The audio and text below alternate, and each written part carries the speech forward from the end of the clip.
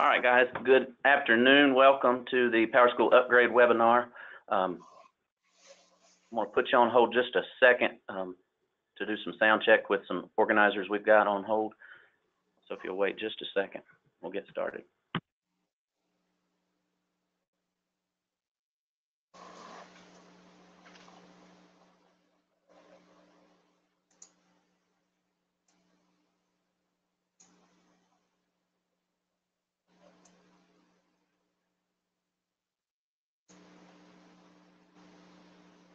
Justin, you hear me? All right. Yeah. Justin, do you hear me? Yeah, we're good. All right, you got me? Okay. All right, that's good to go. I appreciate it, man. Okay, so again, welcome everyone.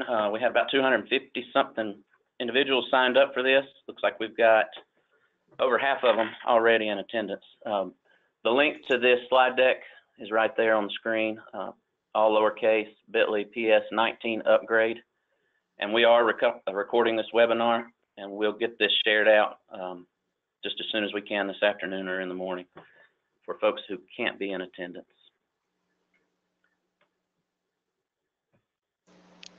Before we start, let's do some housekeeping, and if you can hear me, if you would raise your hand, please. All right, and then if you can see the... Put them down. Okay. Okay. All right, everybody stop raising your hand. All right. All right, now if you can see the screen, raise your hand again. Yep, I got it. All right, good deal. All right, I'll put everybody's hands down. Okay, April's good. I had somebody who couldn't hear, but she's got it. All right. Okay, so just some introductions. I'm Justin Connor. I'm PowerSchool Product Manager, and with me on the line, we've got some guests. We've got Rob Dietrich, Director of Accountability and Technology from Lee County. We've got Lorenzo Lopez joining us from PowerSchool, and then Cami Nairn's here in the room, Product Manager for Nisus. She's going to help facilitate and read the questions off as they come in. So, especially want to thank the folks outside of the building who made a point to join, help out with this webinar. We're going to start out with just a little background. I don't know how many on the line are not familiar with the history. If your volume's up on the phone, Connie says she can hardly hear you. Oh, yeah. Can you hear me now? Is that good? How's that, Connie? Can you hear Justin now?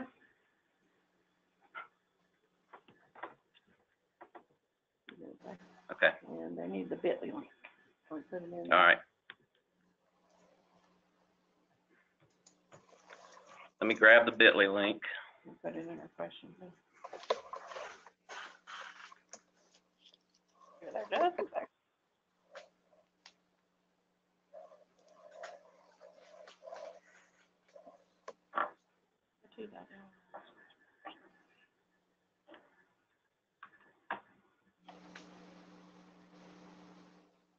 Okay. Thank you. All right, so Cami dropped the bit.ly link in the questions. In the question. Everybody.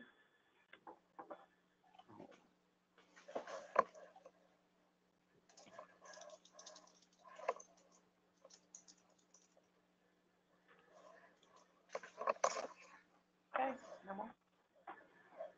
Internet's a little slow for some reason. There we go. Okay, so to give you a background, this project's been in the works for over a year. Many of the coordinators on the call know that we started talking about this prior to summer last year. We originally planned to upgrade in December of 2028 and then later postponed it to July of 2019 because that's the time of year that it's more convenient for everyone because not everyone's summer or semester breaks are at the same time. So we put it off to then and then had to reschedule it again due to some agency priorities and some resources that needed to be pulled off temporarily for other items. So we scheduled that for this coming weekend, which is a maintenance weekend, hoping to get this in place in time for your teachers to come back. The users in the field get familiar with it before school starts back at the end of the month. Another reason this is so urgent to do now is because as of today, and the communication that went out the other day did state August 12th, but that date was incorrect. So as of today, August 14th, this is the last day that PowerSchool will be supporting us on version 11. And that's not just North Carolina, that's any customer. Any customer still on version 11 or below will no longer receive support. So that includes our state reporting, our customizations, everything that we need moving forward comes to an end today. So that's one reason it's imperative that we get this moving this weekend. Communications have been going out to the field. We've tried to get it out to as many people as we can. I know we've been in close communication with the Office of Charters to make sure that the charter schools are receiving the same information as the LEAs are. I think release notes have been going out. We've been talking about this at home-based meetups, at our CCES conference. So I do think the people who are directly involved have been in the know if they're attending these items or these meetings that DPI is hosting. What I'm scared of is the folks who don't receive the communications or aren't reading communications or aren't attending the home-based meetups. And that's again why it's important for districts to attend or attend as much as they can, or be sure to go over the weekly communications that are shared out. I do want to share that this upgrade consists of a much larger testing team than we typically have. We were able to pull in outside folks. We've got LEA volunteers who, on top of preparing for a new school year, have dedicated their time, volunteered their time to come in and help us test. So our testing team is over double what it normally is. The agency realizes the priority of this upgrade to version 19.4. So we've even been able to borrow employees from other divisions for this. And so far testing is looking good. We're wrapping it up today and tomorrow. And tomorrow there will be a call with PowerSchool to make sure to confirm that we do want to move forward with this weekend. And so far we have no reason not to. We're going to talk about this more in just a minute, but the original phase, if you've been keeping up with the communication, the original rollout was going to consist of two phases, a phase 1 that would be this weekend, and a phase 2 which would consist of the student contacts that was originally scheduled to roll out in January of 2020. And we're going to talk about why we're doing this all at once as we get into some of the other slides here in a minute. I'm not going to spend much time talking about the new features and functionality, but I have plugged in some of the things that are going to help North Carolina most. And these have been shared at meetups. We've shared release notes on these. There's been videos shared with coordinators. So most folks should know what's coming as far as enhancements. But for incident management, for example, there's a new flag that can be added to behavior. There's an ability to create quick incidents, ability to reassociate action elements rather than having to delete those and start over, the ability to view and filter student roles within the incident itself. Some other admin enhancements within the PowerSchool admin portal. We've got a clock in, clock out feature that can be used now for attendance. Your grade setup preferences has changed. There's now a great online PowerSchool data help feature on every page. The ability to lock grading terms in the grade book after grades are stored so that teachers can't go back and enter grades in terms that have already ended. That's going to be huge for us. And student contacts. And again, I know that's the touchy subject right now, and we'll get to that in just a moment. Lots of changes in PowerTeacher Pro, which includes teachers now have the ability to manage their own contact bank. I know I've got mixed reviews about that one, so we're going to leave that right now up to the LEAs. So if you don't want your teachers coming up with their own, that should say comment, not contact, I'm sorry. That's comment bank, not contact bank. If you don't want them entering their own comments, then you need to put that in place locally. But for right now, that's going to be a new feature in PowerSchool. Teachers can copy and paste scores from one column to another within a single section. They'll be able to import grade setup for courses and sections. This will be a district level item. Locking down grade terms, we've just shared a second ago. You'll be able to copy assignments from one teacher to another within, doesn't even have to be the same sections. Doesn't even have to be the same class. You can copy English scores over to a math class, so I would definitely be careful with that one. But that is that is there, and it would be helpful if you have teachers who teach the very same things and their grade setup is similar. Teachers now have the ability to recalculate individual assignment scores rather than just the final score. And then there's the ability to transfer scores to another section with another teacher when a student switches classes. I have one comment about new clock in, clock out for meeting Okay. attendance. Just a comment. Was that on the slide, or it should have been new clock in, clock out for meeting? Oh, it was on the previous slide. Okay.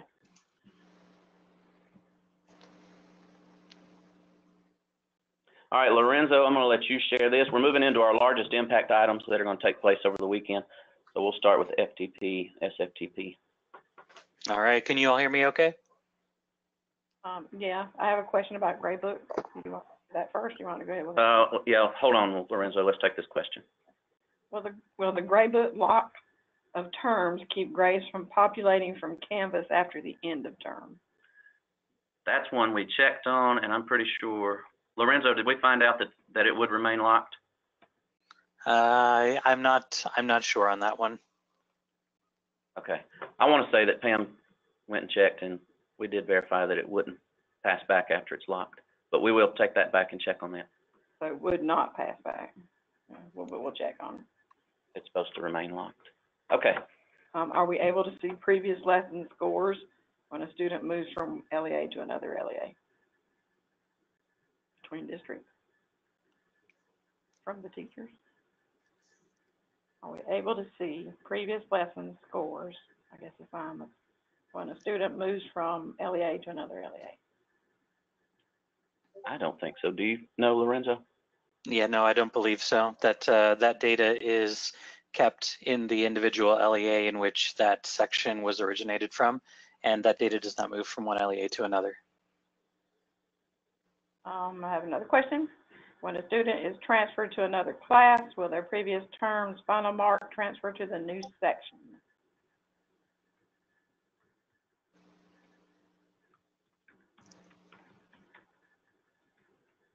So we'll stored grades. If they're stored, I'm not sure if the gradebook items would transfer over, unless they copy all of those over.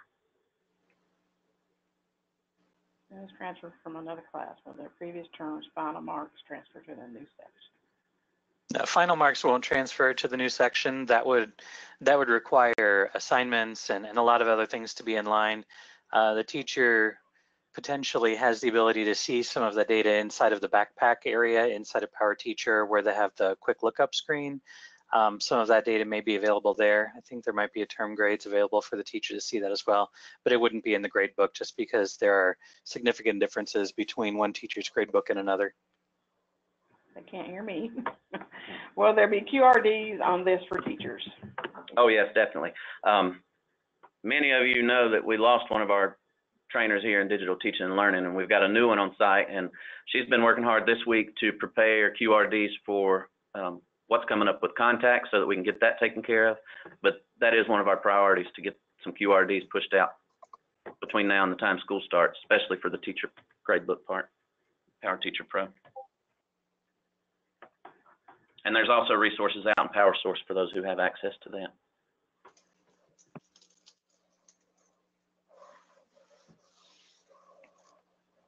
All right, Lorenzo, we'll let you pick up there, and then we'll come back and answer any questions.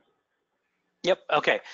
So inside of PowerSchool 19, there was one significant change that was made in the application, mostly for protecting students' personal identification from being, picked up through malicious means. So regular unsecure file transfer protocol was removed from the application. So starting in PowerSchool 19.4, the only way to send data through AutoCom, AutoSend is through secure FTP. And again, that just goes back to the protection of student information. Yep, and so to add to that, I know there are a lot of districts. If you're a new coordinator, there's likely some things that's been set up in the past that were just carried over that you may not be aware of. So you need to become familiar with what all is being transferred and how. So we'll send out some steps on that also, just so everyone is aware of where to go look for these things. Good? Everybody's holding out for the big item. All right. So the next piece, this is student contacts.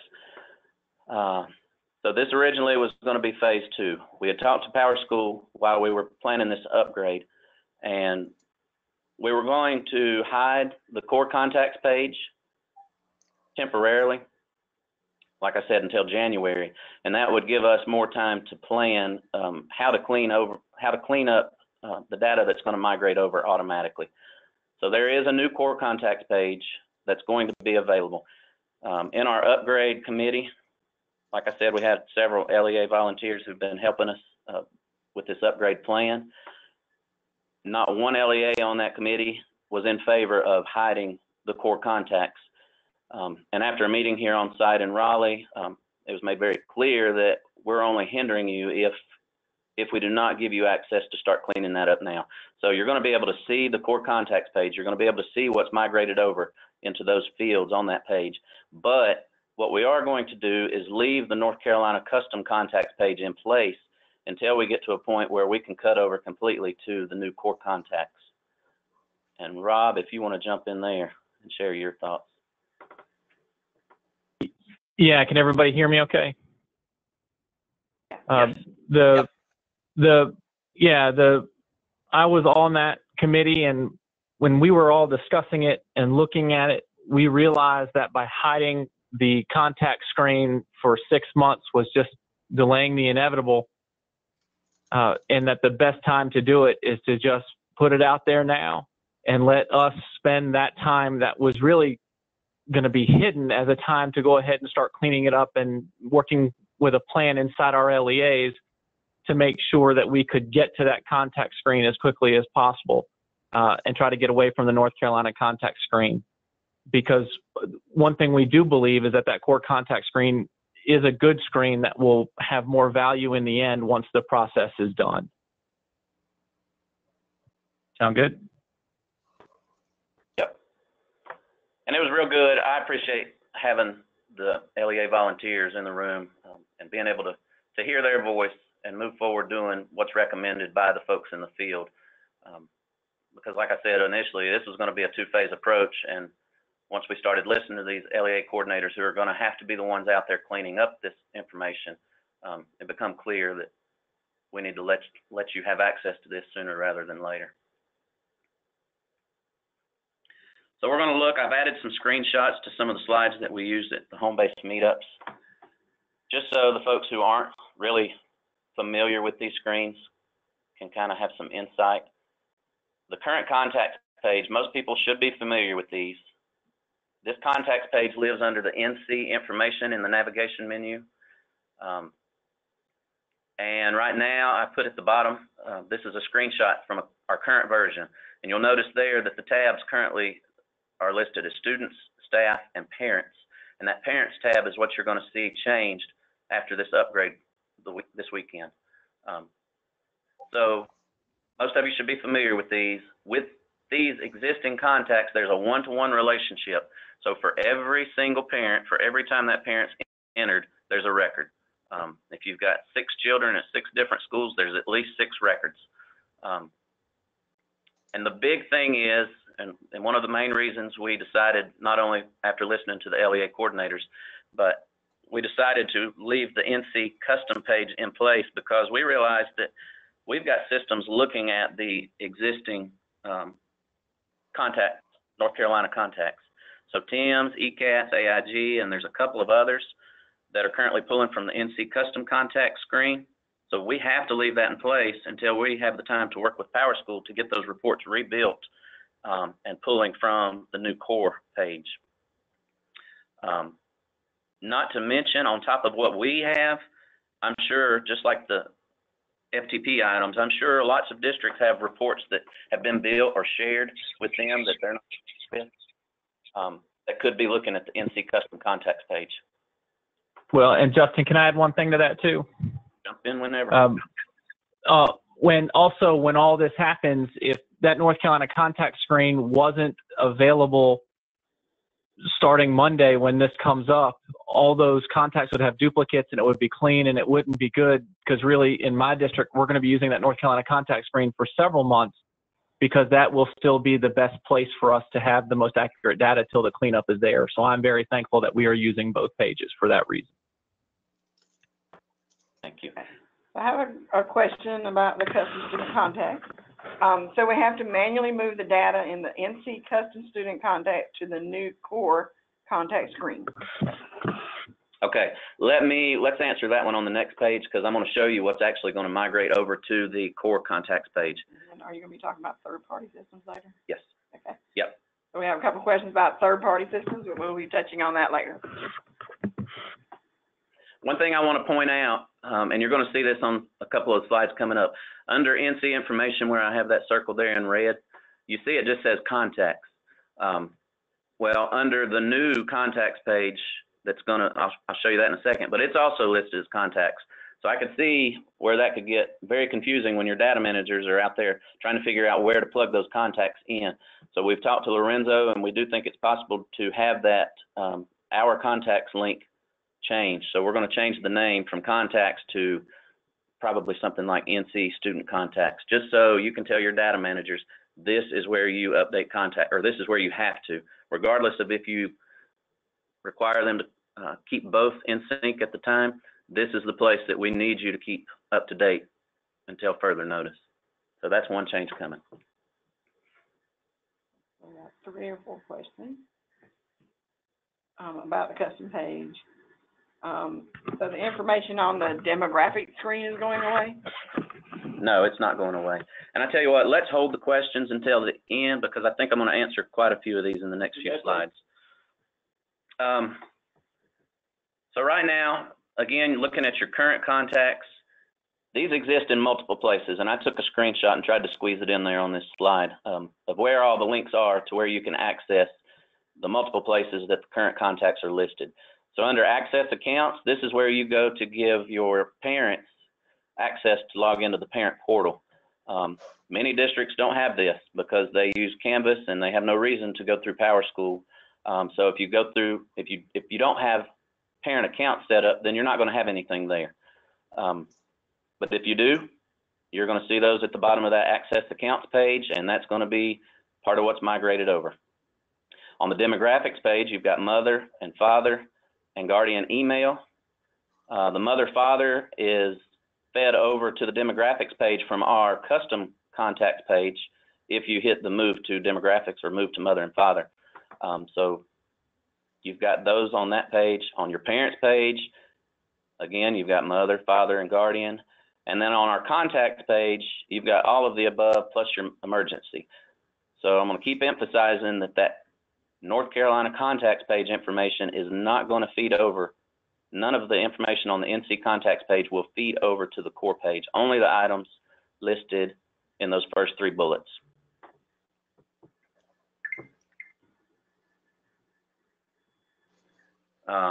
For our new contacts page, this is the new core page. Again, I'm going to point out there, it's again listed as contacts, but under information. There's new functionality that's coming with this contact screen. If you look there at the bottom, I've got a screenshot showing you where that tab changed to contacts rather than parents, because truly, you've got more than just parents in there, so I'm glad that change was made. But now you're going to be able to search for all contacts, so aunts, uncles, brother, sister, grandma, grandpa, whoever. Those will need to be searched for before you enter new contacts, just like students. You're supposed to search for students before you create a new record. It's going to be the same now with contacts, because if this contact already exists out there, you want to take them in and associate it to the students they need to be associated with. So this is going to be a one-to-many relationship. So there will be one contact person who will be linked out to multiple students.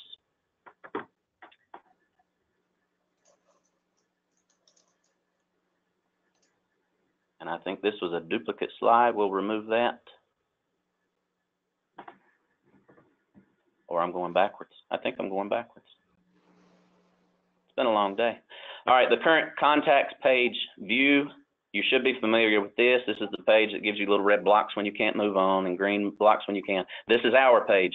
So just to make it clear to everybody, this is the page that we will keep using.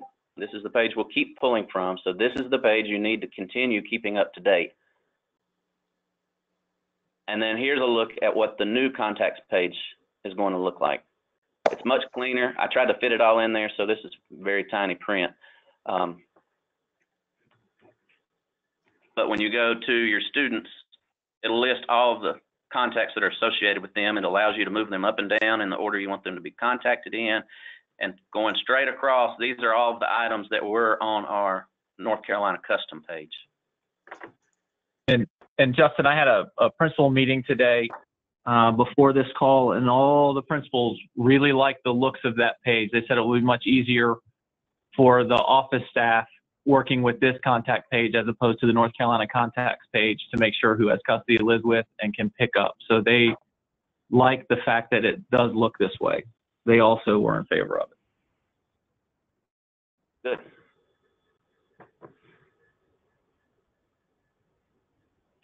So what's the migration going to look like?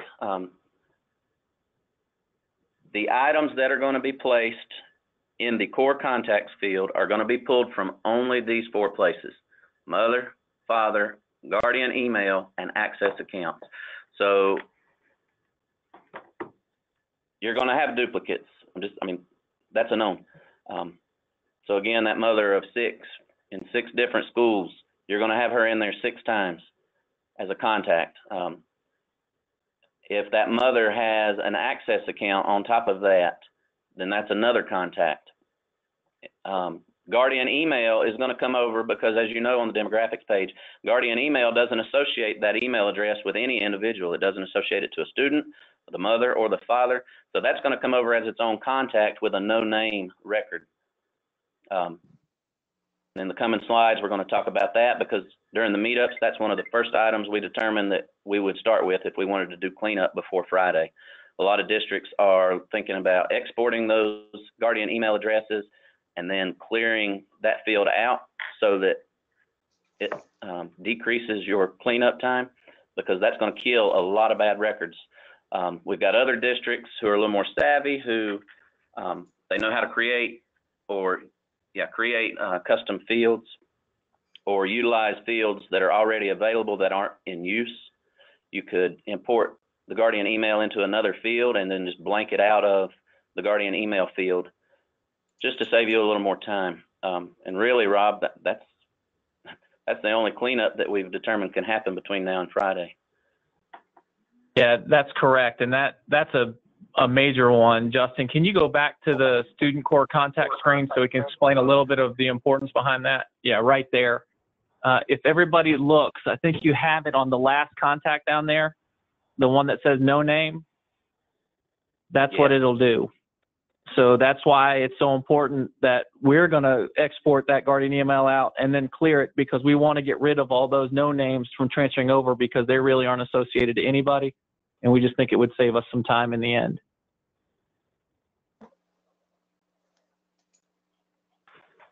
All right. I cleaned this up. The item that we had in bold there, it wasn't as detailed, but then when this presentation started getting shared out, it hit me that this could have been taken the wrong way. It said originally that nothing from the NC contacts will be migrated. And so I think a lot of folks who aren't familiar or didn't attend the meetups took that to mean that nothing from the NC contacts page would migrate over to the NC custom contacts page that would remain in place. So that page is not going to be cleared out. Nothing's going to be blanked out from that screen. So I've given more details here. So the contacts from that custom contacts page will not migrate over into the new core page. However, the information there will remain. You'll be able to continue to access it and edit it, and that's going to be the place you need to keep it clean until, like I said, we pull the plug on the custom page. Again, I'm sharing there that duplicates are going to be created. You saw on the page before, let's see, you've got several examples here, and it could be a name spelled wrong, or it could be a name with a hyphen in it and another name that doesn't. I mean, It's going to take a lot of work cleaning it up and consolidating records. But again, we are not forcing you to do this. We're kind of letting the districts drive this. I'd like to say we're not in a hurry to move, but we're in a hurry to move, because the longer we put this off, the more bad records that are going to continue to be created. And like I said, we need to get to some point where we can move all of those reports over to where they're looking at only the core contacts.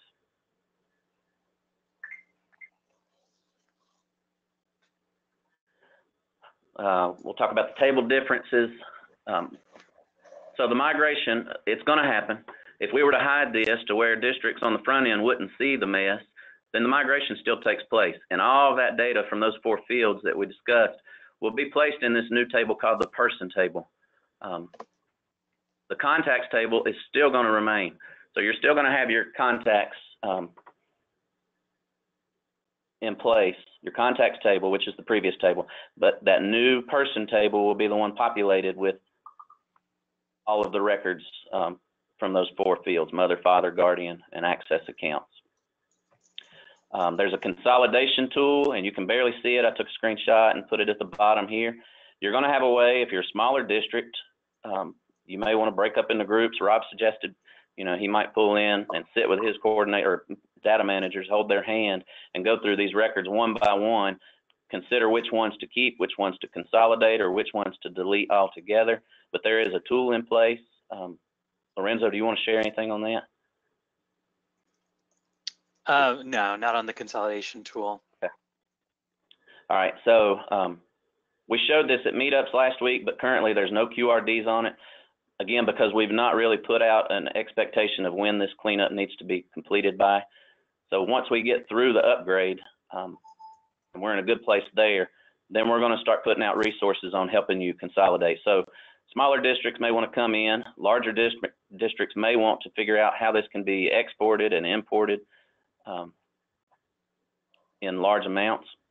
So that'll be things that we talk about in the coming months. But right now, we don't have an answer. We just know that it's best to rip the Band-Aid off and let you have access to this now, only because it's happening anyway.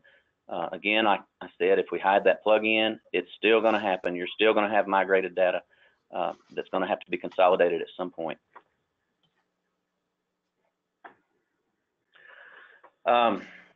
During the meetups, we asked these 4 questions. We had folks get in groups. We had group discussions. And these were the questions we asked PowerSchool coordinators. Number 1, what do you see as your greatest challenge? In red there, I've kind of summed up the responses that we had. Timing is going to be a challenge.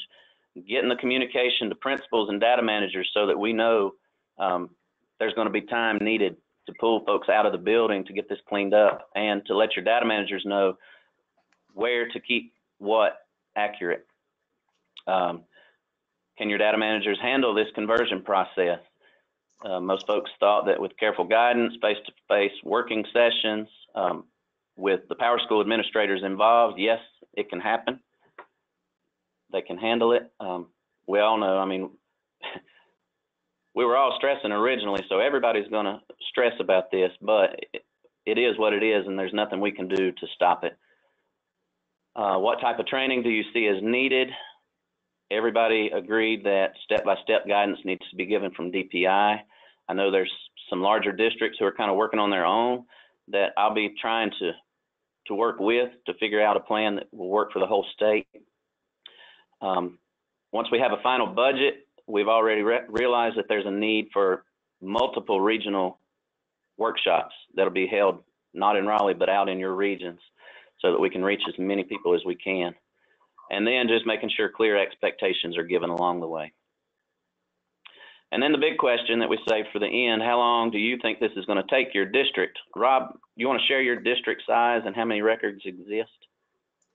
Yeah, I have a district of about 10,000 students, and I believe that I'm going to have anywhere from 60 to 70,000 records that I'm going to have to end up cleaning up. And after talking with the data manager meetings I had Monday, I think we're all pretty close to believing we could probably have it done in about 6 months. And they are all in agreement. They all did want to meet in a room and to make sure that, because a contact might have been created at another school because they're an emergency contact for one kid that didn't migrate over, but they were listed as a mother or father at another school. So it's just a way to try to grab as many people as we can. But again, I'm only a small district of 17 schools. So for us, that is the best way to do it. But we anticipate with the amount of records we're going to see and the duplication occur, we're estimating about 6 months to fix it. Okay, so the answers varied on this. Smaller public school units shared that they thought it'd take them 6 to 9 months, while the larger ones thought it would take up to 15. But our average response from most was right around 9 or 10 months. What I'm thinking, and we've not had enough internal discussions to see what this might look like, but I would be shooting for the EOY cutover of next year. I don't see why we'd want to stop using it in April or May when we could just do all of it during the EOY process and then have the new page up following EOY. But there's discussions to be had there.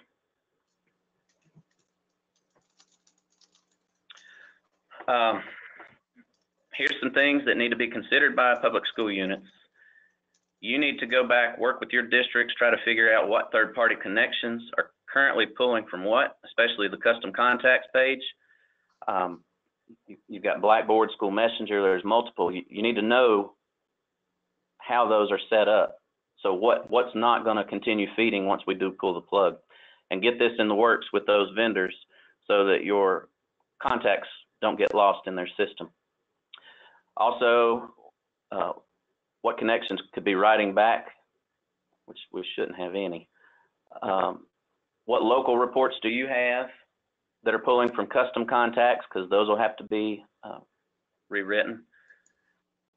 We've shared what DPI reports and applications we know are touching custom contacts. And then the big thing you need to know, and let your data managers know, let your principals know, let your tech directors know, we are going to continue requiring you to keep the NC custom contacts page up to date until those reports get switched over. And then the FTP item that Lorenzo touched on earlier.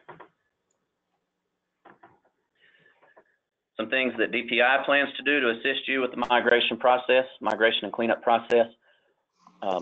We're here to help you with this conversion. We know it's a monster, and we've been out in front of it for over a year, and now it's here. So we're going to help you. We realize what this is going to do, the work it's going to create for not only leadership at the district level, but individuals at the school level. So we're here to help you with that. We're going to help create step-by-step processes that'll be shared out in QRDs, in webinars, and workshops.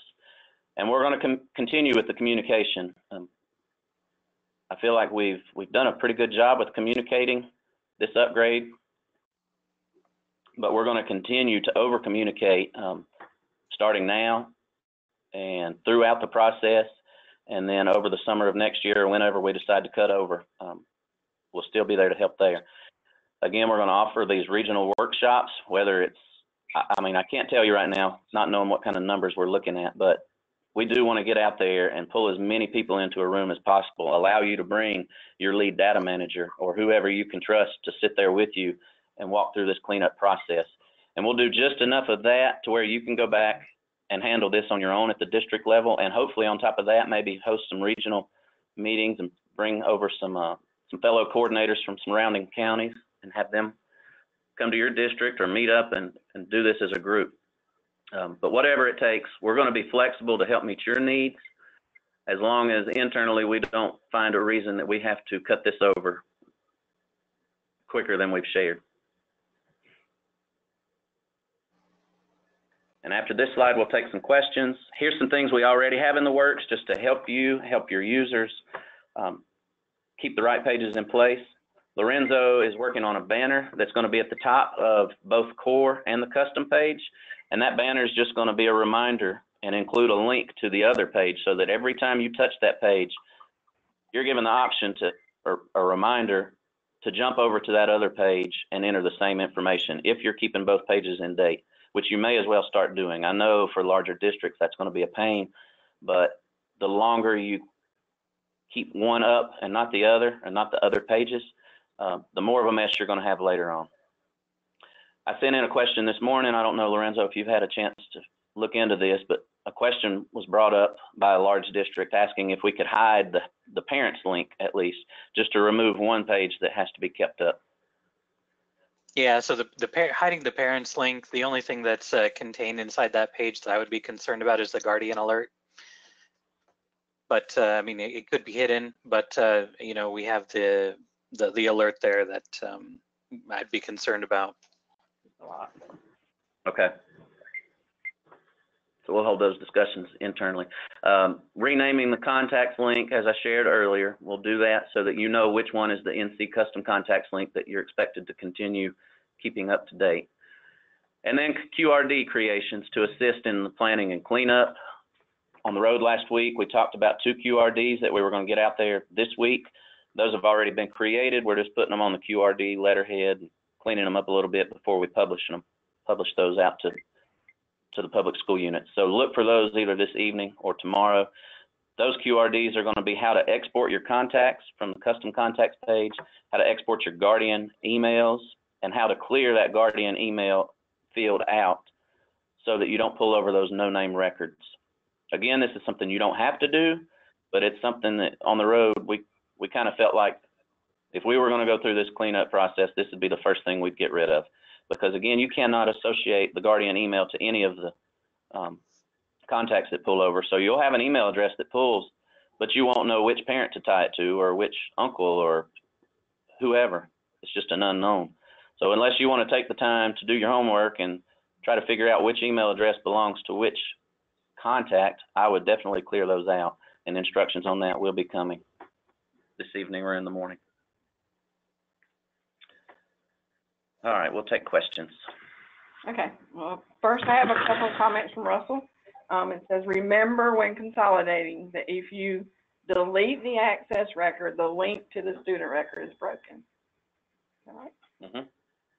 All right, and then mention that the searching for contacts, you must uncheck the option to only show access accounts and to check include inactive. Yeah, that's a good one. So by default, thanks for pointing that out, Russell. By default, once we roll over on Monday, when you go to search for contacts, at the bottom, it's going to say, it's going to have a checkbox. And Lorenzo, that's something else we wanted to ask you about, if we could have that changed to where it's not default.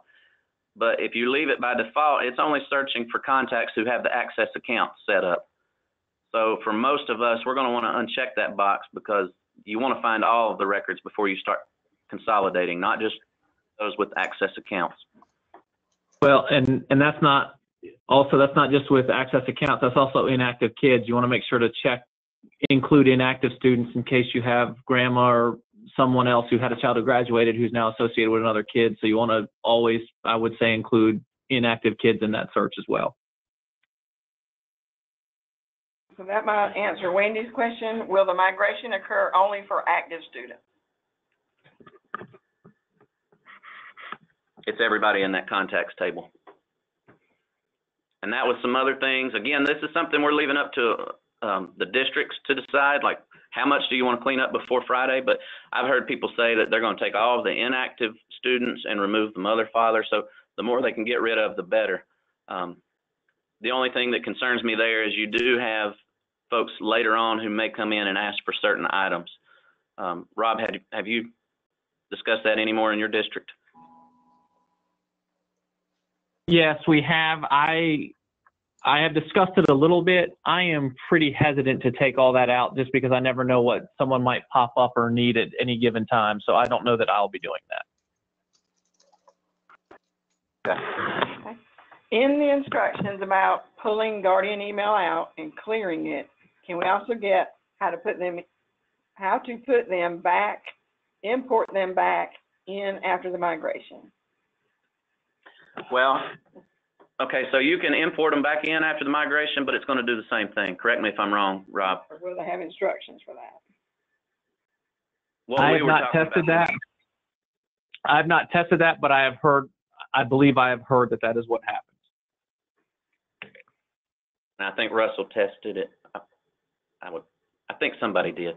But what we were talking about doing is importing it somewhere else, just so that it's not in that contacts table.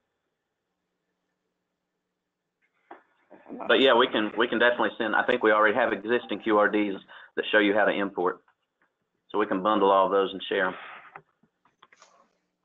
And really, don't think there's any rush to import those Guardian emails before Friday. What you want to do is get them out of there before Friday, and then you can look at pulling them back in however you want to after the migration takes place over the weekend. All right. Will phone numbers have to be formatted in any way? Lorenzo, can you answer that one? So I think what's going to end up, and I don't know, I'd have to check on this because I know sometimes phone numbers will have like an EXT inside of them. I'll need to look into that just to be sure. I don't want to say something incorrect. Okay. In the new contact area, can we add the Guardian email there? In the new core page? Yeah, you'll be able to add them, give that Guardian a relationship and plug that email address in.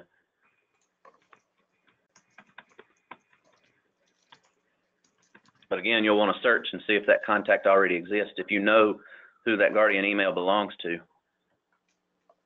Rob, what all are you exporting when you export your Guardian emails?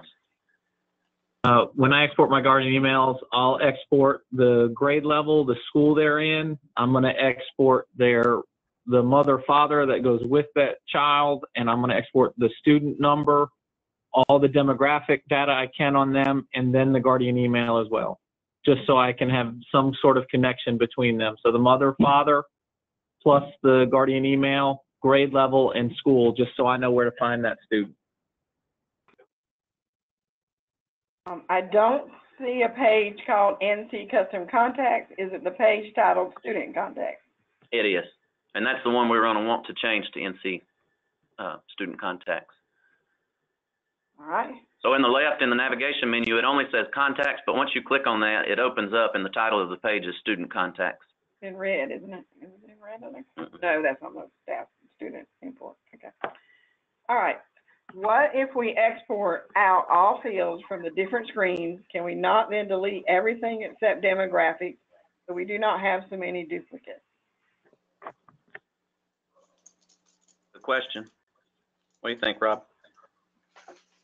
I've heard of that, and I know other people do that. I just have a big problem personally deleting all that because I never know what's going to happen with the upgrade coming up. I would rather handle, now again, I am a smaller district, but I would rather handle the mess that's coming and work with what I have and clean up what I have than delete it all and then something happens and then the right information isn't in the right place. So I don't know that I'm leaning that way. And you want to check and see, again, if you've got other vendors using or pulling mother, father, or whatever, you want to make sure they're pulling from the page you're going to leave in place. And Justin, I think that one thing that is kind of key to remember as we're cleaning all this up, if we, which I don't think has been mentioned yet, if we clean up myself and I am listed with all three of my children, those records will go from 6+ records down to just one, because when you consolidate, it's going to get rid of that many records in one parent. Does that make sense? So while the cleanup is a daunting task, I think that as we begin to consolidate records, it will consolidate a lot of records at one time when you clean up one child, if that makes sense. Right, because you're cleaning it up for multiple children at once. Yeah, so I think the cleanup process you'll see will get quicker and quicker the more you go in and consolidate and delete. And that's one of the reasons I wouldn't want to delete it. Yeah. And I think that's one of the reasons I wouldn't want to delete it, because if I can clean them all up and work with what I have, I'd rather do that. Right. Good advice. Thank you. Next question is, our Guardian email fields may have 2 email addresses separated by a semicolon. Has the field been tested with a semicolon? I want to say that wasn't CMS, right? I think CMS tested this and said that only the first email address migrates. Suzanne, if you're on the line, you can chime in and we'll read your response. Now, Justin, I don't know, it's one thing that has been added as well, which we can talk about. Since you're talking about in that field, you're basically saying there are 2 emails in that one field. On the contact screen, it's unlimited. So you could have 3 or 4 emails on there listed for one individual. Isn't that correct? Yes.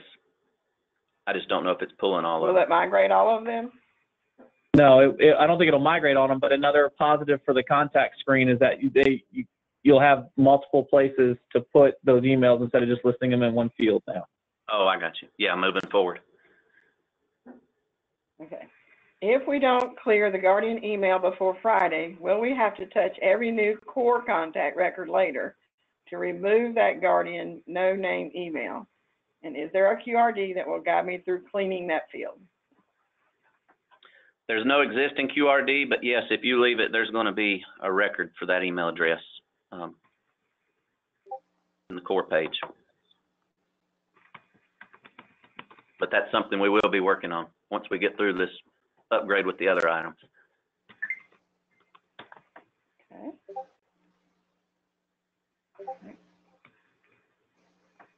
Oh, let's see. After the initial migration this weekend, will items Will items continue to be migrated between the 2, or do we need to enter info in both places? The answer is after the migration, you're not going to keep migrating. So let's just take a look at what's going to happen next Monday. If I come in Monday and if I enroll a new student and I enter their information on the NC custom page that we're expecting you to keep up, if you copy over that mother, father, like we do now, that's going to be fed over to the demographic screen. Correct, Rob? If I'm wrong, slow me down. No, you are correct. It doesn't lose its functionality after this from anything that I have heard. And then from there, that's going to roll over to the core, but they want to be associated with that mother, father in the original contact type, right? That's my understanding. Yeah. So yes, for mother and father, but not for the rest. They'll have to, the aunts, uncles, they'll have to enter both places. Yes. Oh yeah. Yes. Other than mother, father, you're going to have to add the rest of them in both places.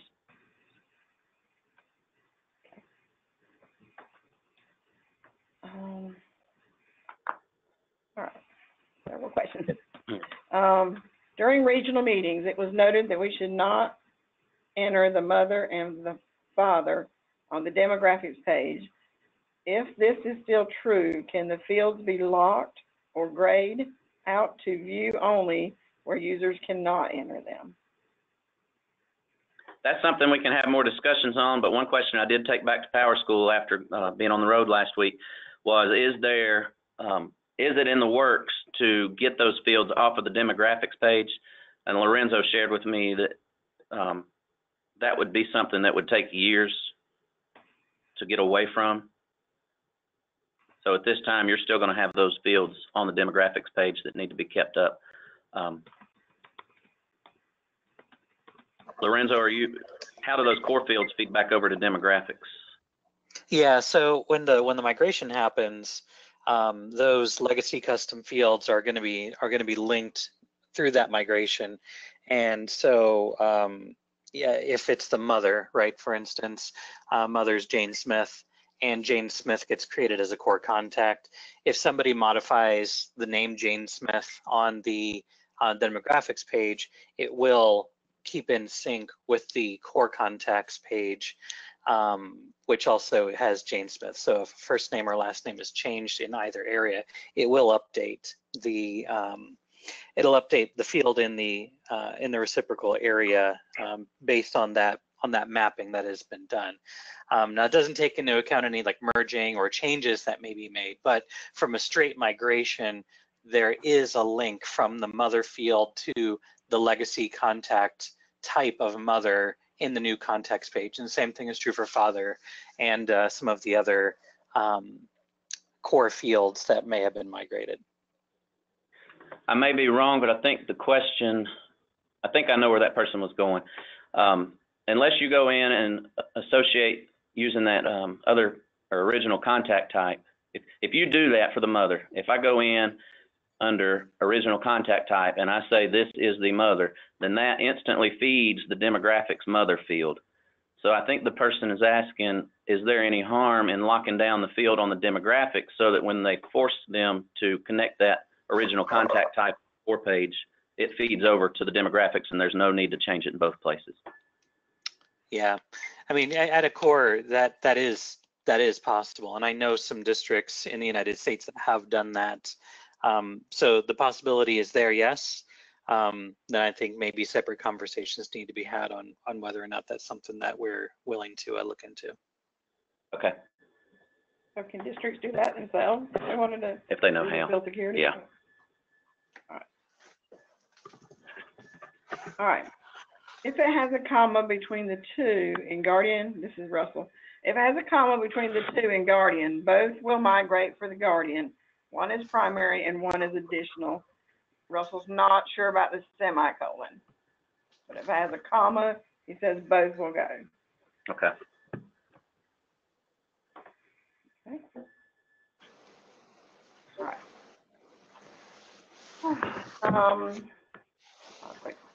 Let's go, switch up a little bit. They have a lot of questions about third-party systems. I think Mr. Dan Hicks has got the biggest concise question. A communication went out on the tech director's thread stating that issues will occur with third-party vendors like Blackboard, Destiny, etc. Can you discuss the known issues? We want to make sure our communications don't break as a result of the upgrade. All right, so if the problem is our third-party vendors that we work with, they're not pulling off from the same fields, from the same page. We've got a lot that are pulling from the custom page, so it depends on how it was set up originally. But yes, there are going to be, I'm trying to think through this. If it's in the NC contacts page and that's what they're pulling from, then you're good to go because none of that's changing. Nothing is going to be pulling from the parents table because that table's not in place yet for you guys. So you're good on the core contacts. So whatever's on the core contacts, if that's a mess, you don't have to worry about it because you don't have anything currently looking at that parent or person table. I keep saying parent, but it's person table. Lorenzo, as far as what's being pulled out of the guardian fields or mother, father, those are in the contacts table and that's not changing, correct? Yeah, that's correct. So in my opinion, unless somebody on the line has other information, I don't see that anything that you're currently pulling from is going to change. Justin, I have been in communication with Blackboard because they said that the way that PowerSchool communicates with Blackboard currently, which I go into Blackboard and it logs into PowerSchool kind of on the back end, is no longer going to work.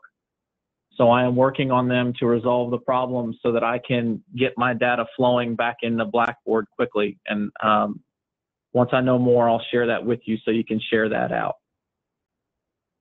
But I am expecting Blackboard to not work for a few days as I work that out with them. Okay. Okay. Will we be able to delete files in this through DDA? I don't know what this is, Amy. And she's also got a second question. Will we be able to export the current contacts, reform them, then import them back in? I think we talked about that. Yes. Into the new table. Yep. As far as what files to delete, Amy, I think you need to clarify. Yeah, if you're asking about, it depends on what table you're looking at. Lorenzo, I don't know where this new person table lives. I've not seen it. Yeah, you may be able to access it using the data export manager, but it's not going to be available via DDA. Okay. And just as a general blanket statement, most new features in PowerSchool are going to be made available inside of the data export manager and won't be made available via DDA. Okay, thank you. Export data manager. Mm-hmm.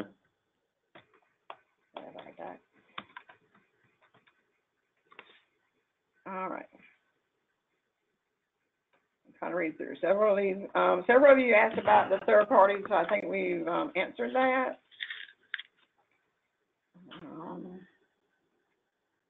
What else do we have out here? Okay.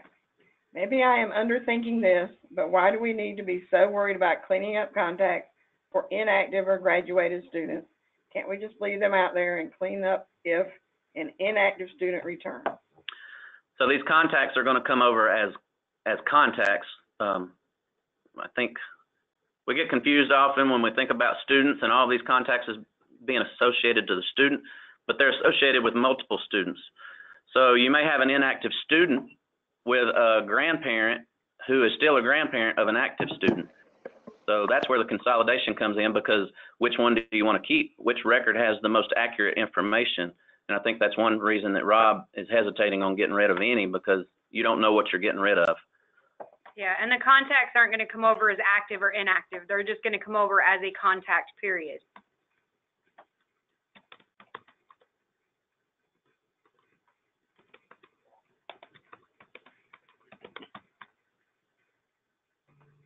Okay.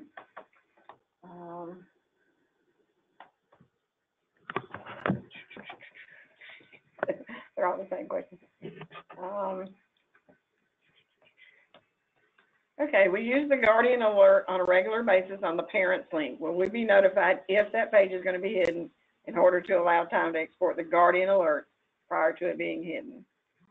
Yeah, that idea just came out today, so I would say for now you're safe saying that that's going to remain, unless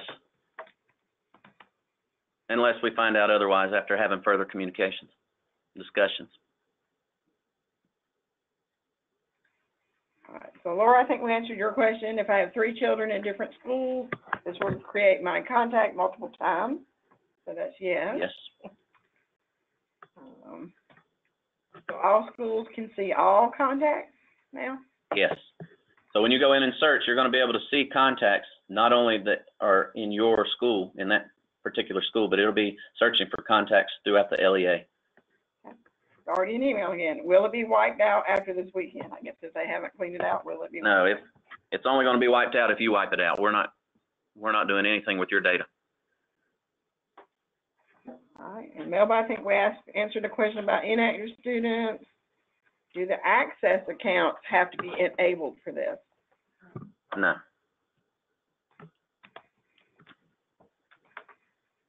If they have an account already, even if it's disabled, it's going to carry over as a contact.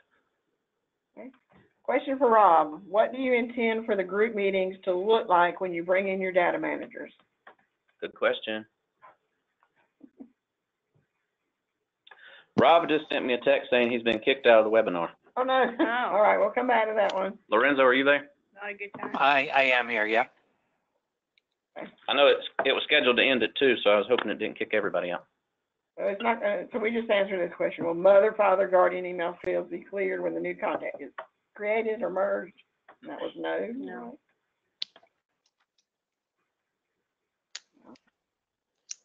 All the third-party questions, I think we're going to need to review and answer back later. Somebody wanted to hear Russell's first point again, but I've hidden my answered questions, so I'll have to go find that.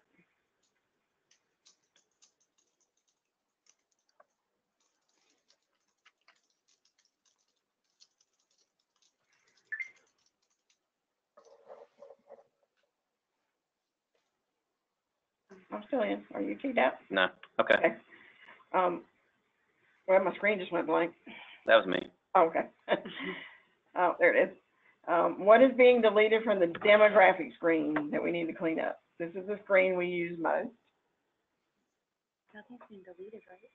Nothing? No, nothing's going to be deleted. Nothing's going to be deleted from the demographic screen unless you yourself, your LEA or your charter deletes it. Okay. What is the deadline for updating the NC custom contact page? The deadline for updating. You're going to continue keeping that page up to date until further notice. So until we get a better grasp on what the districts need and as for the time that's going to be required for the cleanup, we're going to continue using that page. So once we know once the districts start this process, we'll get a better understanding of how long it's really going to take. And so we'll communicate in advance when that page is going to go away. But up until that point, you have to at least keep that page current. If you delete the parent access account on the access page, then it should not create a contact, correct? I thought they weren't supposed to delete If you delete what? the parent access account. Yeah, if you delete it before Friday, it will not create an account for that. Right. But you probably don't want to delete them. Yeah, because the first thing you're going to hear, I mean, if your parents are used to using it and you delete that account, and I understand where you're coming from, that's just one less record that you'll have to clean up later, but that's the one that the parents use to log in, so you'll probably hear from parents if you do that. What is pulling from the demographic screen? Did you just answer that? Mother, father, guardian, email.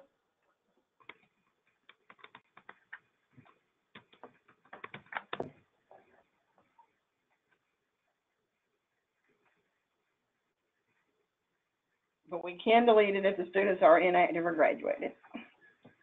You can. Yep. Again, this is a district decision. There's a lot of things. I mean, it depends on the size. If you're a small charter, I know what I would do. I'm not going to share it, but I've got my thoughts. For inactive students, yes, if you want to remove those parent access accounts, that would help. There's a lot of specific third parties, ADO, Connect, Instant Connect. We'll review those and get some answers. Yeah, on all these third-party questions, we'll continue looking into these and get answers out. And we'll try to take the questions that are coming in and put together an FAQ to get out so that you can share it with everyone in your district that needs access to it. Russell's got a comment on there you probably need to read if you can get to your question. I can't get to the questions anymore.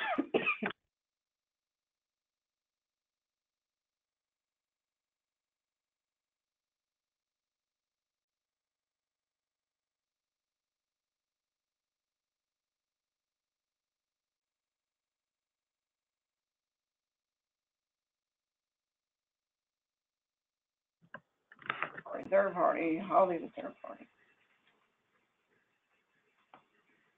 Yeah. All right, Kevin, I think we answered yours. If we keep the North Carolina contacts updated, new student changes, etc., the changed information will migrate later to the core contacts. It can be your mother and father, right? But not everything will migrate over. That is, do we also have to enter new information now into the core contacts? So some of it, Kevin, yes, you do have to enter, right, Tessa? Just the mother and father will go to demographics, and then that'll go to core. If I'm understanding right. Yep. QRDs are going out by Friday.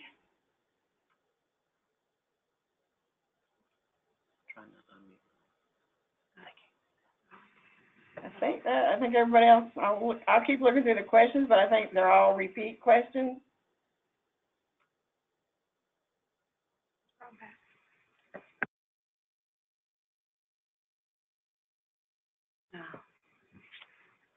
Well, it's after 2 too, so it might have been a time thing. I don't know, because there's a lot of people coming. Yeah, it should go over. Yeah. All right, so yeah, we've got a lot of repetitive questions in here, and we'll condense these and get them out in the document, hopefully by morning. Maintenance, again, I put this up here as a reminder. Maintenance is scheduled to begin this Friday at 5 p.m. Unlike what we've done in the months past where we asked PowerSchool to take the maintenance page down immediately, I have asked them this time to notify DPI so that we can get in there and kind of poke around and make sure that everything looks as it should before we take that page down. So you won't have access as quick as you normally do, but we hope to get it to you sometime by Sunday afternoon. Okay. Barbara has a point about deleting the parent active access for inactive students. Will that affect students that are active in that same family if you delete it for an inactive? We had a question there, Lorenzo, you may be able to answer it. If it's tied to the same exact email address, will that wipe it out in all places? If the parent access account has the same first, last name with the same email address and you wipe it out from one student, will that also remove it from the other student? I think if you're just removing the association from the inactive student, you're still gonna have an account created or a contact created for that parent if they have an association to another active student. Okay. So it would almost kind of be pointless if they already have an association to an active student. Wendy says she tried it, and she did that, and it did not wipe out the other student. Okay. Yes. As long as you're not deleting the access account or the parent account altogether, I believe. So Lorenzo, is that something you would recommend or no? No, what am I recommending or not recommending? Parent access accounts for inactive students, even if they have other active students. They delete the parent access for an inactive student, and there's an active student that has that same parent. Is it gonna affect that active student? Well, That makes sense.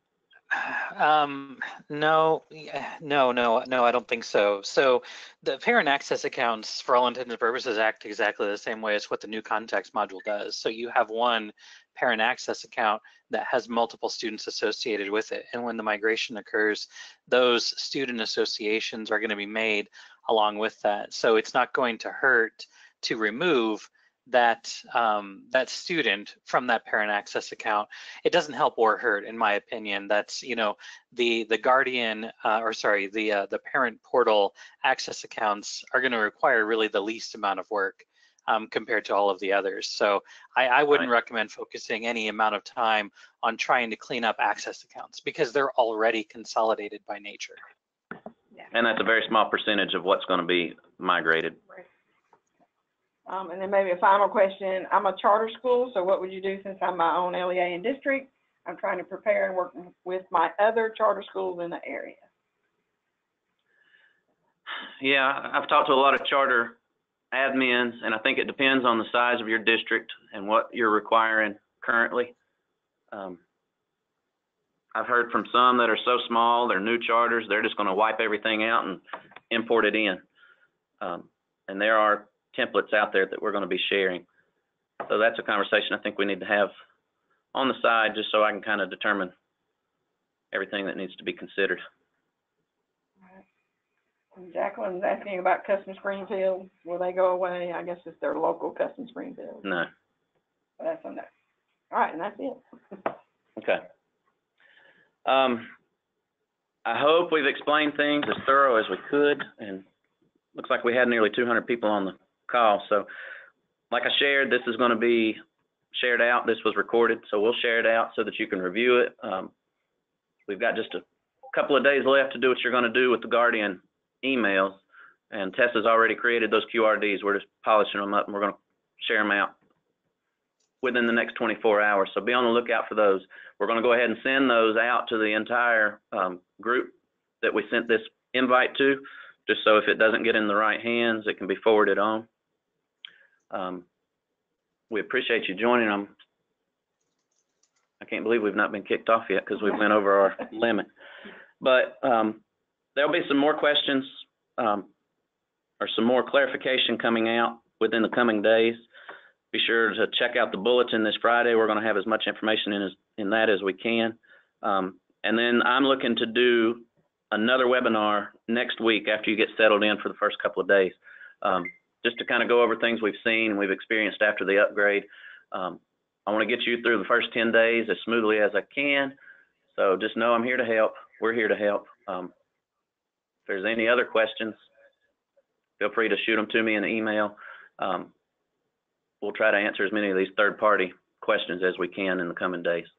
So I appreciate you guys joining. Hope you have a great afternoon, and we'll talk soon. Bye, y'all.